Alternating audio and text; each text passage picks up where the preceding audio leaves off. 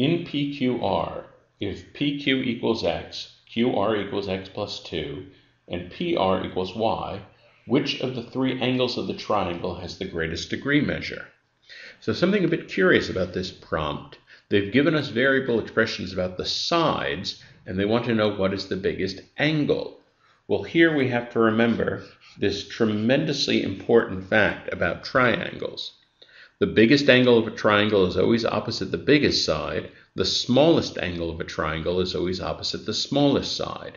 And so if we can figure out the biggest side, de facto we would know the biggest angle. That's very important.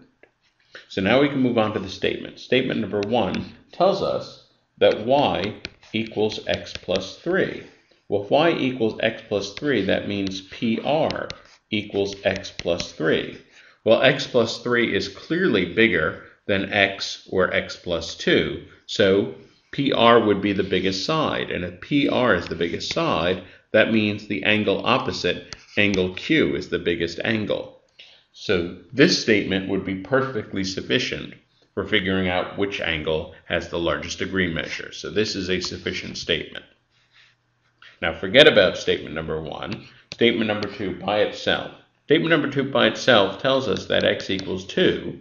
Well, that tells us that PQ equals 2 and QR equals 4. But given that, we have no idea what y is. Y could be 3, or y could be something much bigger. Y could be 5. So we have no idea which side is the largest side. And because we don't know which side is the largest side, we don't know which angle is the largest angle. So this statement taken by itself is insufficient. 1 is sufficient, 2 is insufficient. Answer choice A.